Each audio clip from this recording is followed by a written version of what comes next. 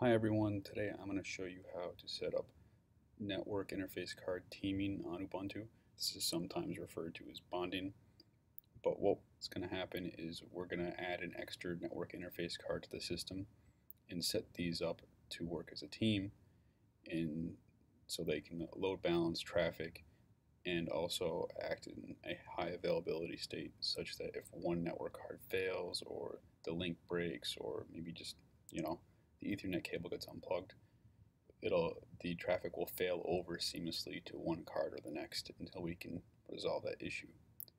So first things first, let's log into our server. This is the same server that I set up, exact same configuration set up in my last video, which I'll provide a link to. And let's go ahead and check out the installed network card. So we've just got one here, and you can see what the IP address is here. So to set up an additional network card, we're going to have to add an additional one onto guest. So what I'm going to do is power off this guest and add one. So sudo power off, and that'll shut the guest down. I'll just add the configuration. We'll add a device, second network adapter, add, and we'll just keep it as the same settings as we did before. So I have network adapter 2, which is fine. And then we'll start everything back up.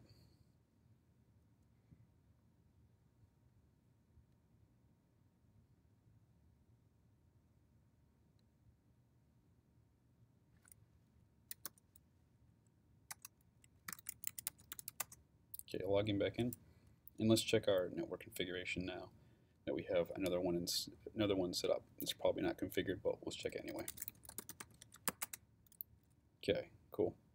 So ETH0 or ETH0, that's our original one, and ETH1, that's our additional one we set up.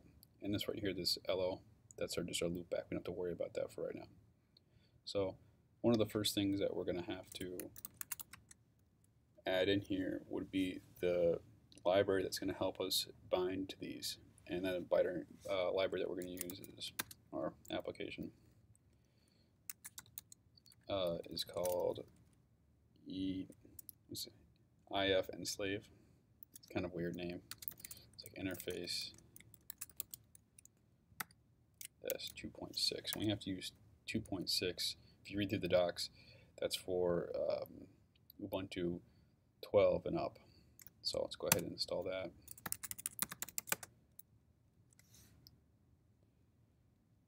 No, I missed an install there.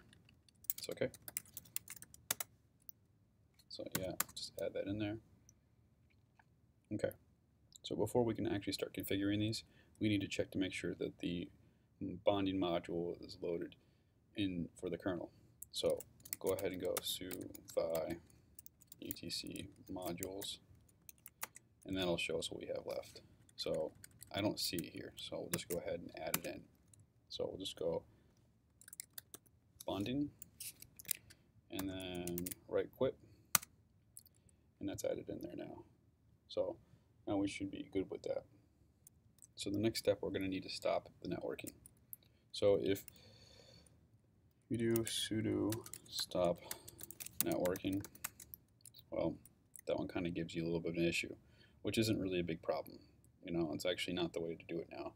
So what you want to do instead is actually stop the network devices. So we'll do if down and then specify the device. So we'll have to do it for 0, and then what we'll have to do is also do it for 1. If down 1. Okay, that one wasn't configured, so it doesn't really matter. So anyway, if we actually go back to our terminal, since the network cards are actually down, if we connect to it, we shouldn't be able to. And you can see that because it's timing out in the session, so we'll just get out of there now.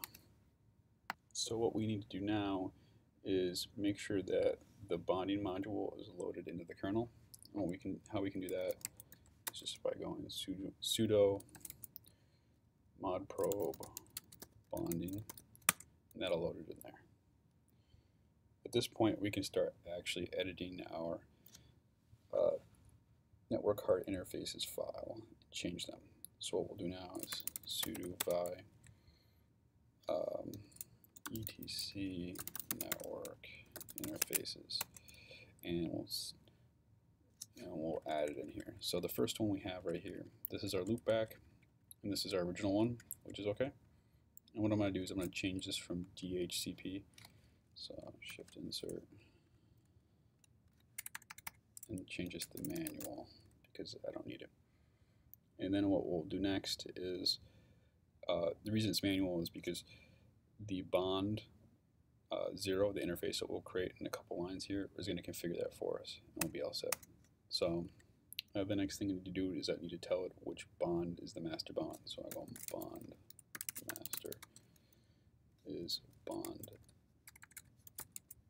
0, and then we'll tell it this is actually the primary interface for the bond or the team.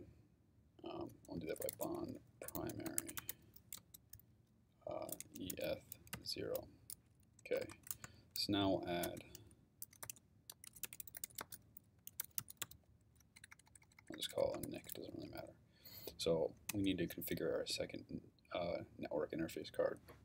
What we'll do with that is we'll just call it auto EF1, and we'll put the iFace EF1 iNet, so it's exactly the same as EF0, and put manual on it also because we'll allow the bond to do that.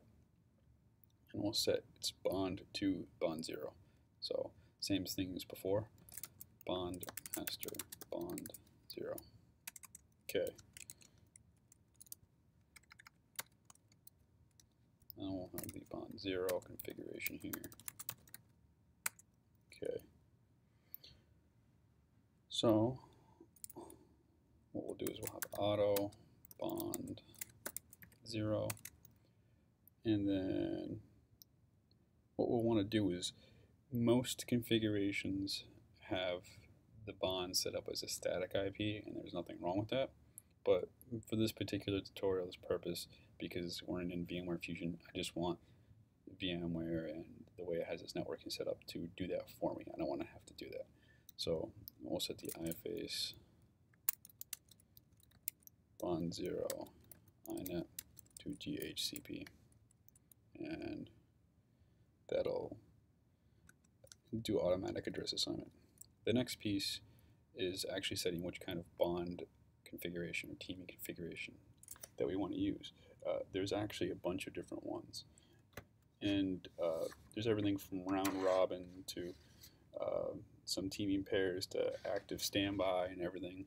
We're going to use mode 6, which will act as an HA pair for us. So we'll do bond mode 6, and then we have to set a couple more parameters in here. Next one is bond, I don't know how to pronounce that one, it's MIMON 100.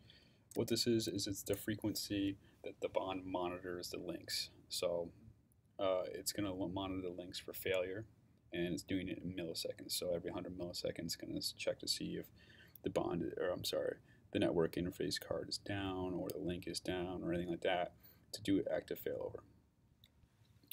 The next thing we have to set is the bond LACP rate, and this is the rate at which the bond will tell the partner interface card to transmit packets. So there's really only one or two configurations for this, and it's 1 and 0. 1 pretty much means transmit every second, and 0 means transmit every 30 seconds. So usually they're just referred to as fast and slow. We're going to keep it fast and just put 1 on here.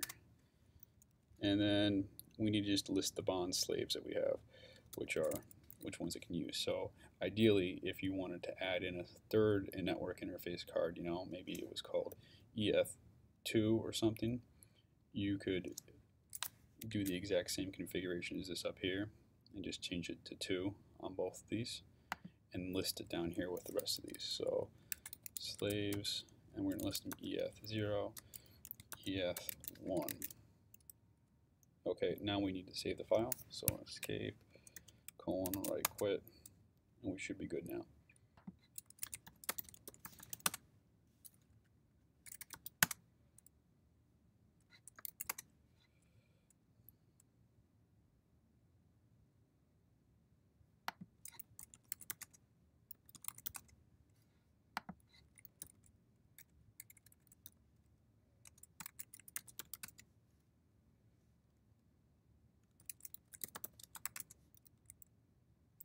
So now we can see that our bond is running on 192.168.199.128. We have the first network card and the second network card. So if we do SSH 192.168.199.128, that should allow us to connect, and it does. And now we're into the box.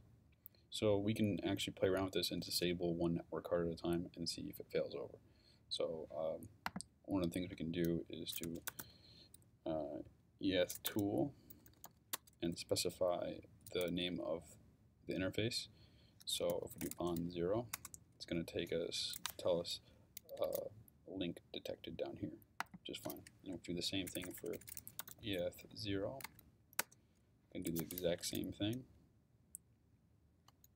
And if we do it for eth1, of course it's the same thing. So what we'll do now is we'll go over into the settings for this server and disable one of the network cards. So we'll disable the first one, which is eth0. So what we'll do is just uncheck that, and it said reset adapter, which is fine. So can we still log into the box? Well, we were logged in. Let's exit, and then we'll re-log into it. And we can still log in, no problem. So we failed over automatically with no problems. And if we check to see if that interface is still running, link detected, no. And then if we do the same thing on the other interface, eth1, link detected, yes. So now what happens when we do the other network interface? We should lose everything, actually. Well, we should just lose connectivity. So we'll go ahead and disable that one. And then get a little message down here, which is fine. A little broadcast message. And now if I type into the terminal, it's actually kind of frozen because it doesn't have any network connectivity to it. So if we do eth tool, eth0, no, then 1, no, and then if we go to the bond, we have 0. And it's actually going to say link detected, no, at the very bottom, which is fine. So let's go ahead and bring it up. Let's add those back in there. We'll just add one at a time. Connect this one. And then if we do it again, oh, our connection is restored. Automatically like that. So if we go back and we do the bond again, we have link detected, yes. So we can bring these back up, both back up, and they'll work in a team from now on. So what I'll do is I'll post this configuration online in the YouTube comments and any other additional steps that we need to do for it, and along with the commands for doing this, and also links to the Ubuntu documentation. The Ubuntu documentation is a little bit outdated or old. That's fine, but I'll post the corrections in the blog post. Anyway, thanks, and maybe next time we'll work on something with Nginx or databases or something else.